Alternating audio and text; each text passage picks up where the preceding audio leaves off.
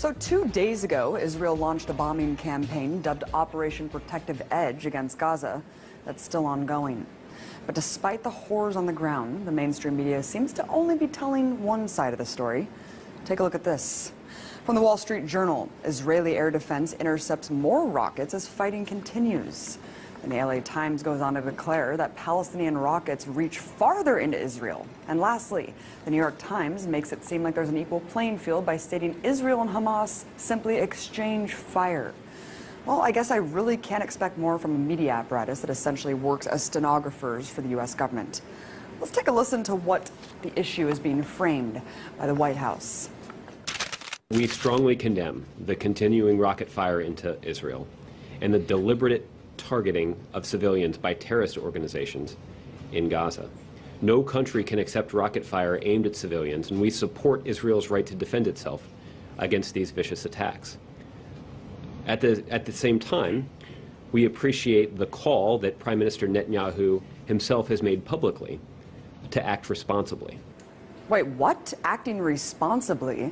I must be in the twilight zone, because to me, the collective punishment of an entire population is the opposite of responsible. So, what's the reality on the ground? Well, just in the last 24 hours, Israeli forces have conducted airstrikes that have struck 160 sites in Gaza, according to the IDF. In total, 550 sites have been bombed. And considering the fact that Gaza is one of the most densely populated places on Earth, with over 1 million inhabitants, any aerial strike conducted in the region almost certainly means civilian deaths.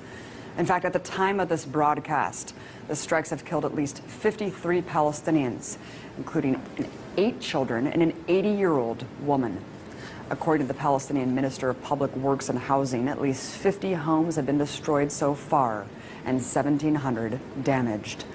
So when the IDF talks about hitting, quote, Hamas targets, remember that Hamas is the democratically elected leadership of Gaza, which could mean any government building or social services for Palestinians. So while the U.S. government can go on and on about Israel's right to defend itself, take heed of the increasing death toll in Gaza and the fact that no Israelis have yet died as a result of Hamas rockets. Look, I denounce deadly force on both sides. But it's important to not frame this as a cycle of violence that's equal. One is the colonizer-oppressor, the other, the colonized oppressed. As IDF General's son Miko Piled said just yesterday on the show, there are 2 choices for Palestinians in occupied territories: to completely surrender or resist. And resistance is what we're seeing now. I'm sick of my Palestinian friends losing their friends and family every time Israel goes on the offense against innocent people living in an open-air prison. So if demolishing homes, conducting mass arrests, and bombing civilians is, quote, responsible, I shudder to think how many people have to die in order to define irresponsible.